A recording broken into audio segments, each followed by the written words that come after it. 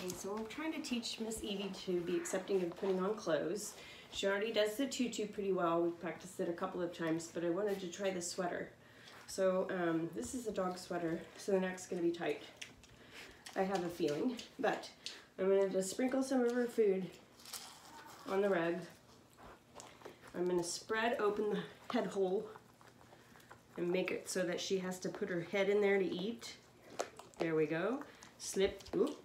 If she's resisting, I'm not gonna go any further. I'm gonna stop, so get that head in there, girl.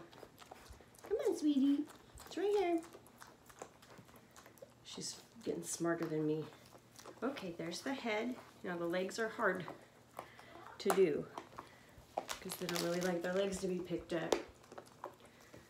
So one leg has kind of automatically gone in, the other leg has not. So more food. Hold the leg up, right out the hole. Okay, you're in a sweater.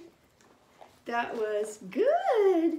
Food distraction is the key, and then going gentle. Like if she resists at all, if the pig resists at all, you want to stop, redirect their attention on the food or treat or whatever, and then start again so it's not stressful. You look cute in your Santa sweater.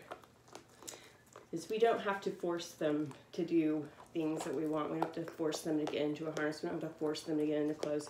Just trick them into it. No, no, just really, it's good to desensitize, introduce the garment, let the pig play with it, root it, whatever, and then slip it on while they're distracted.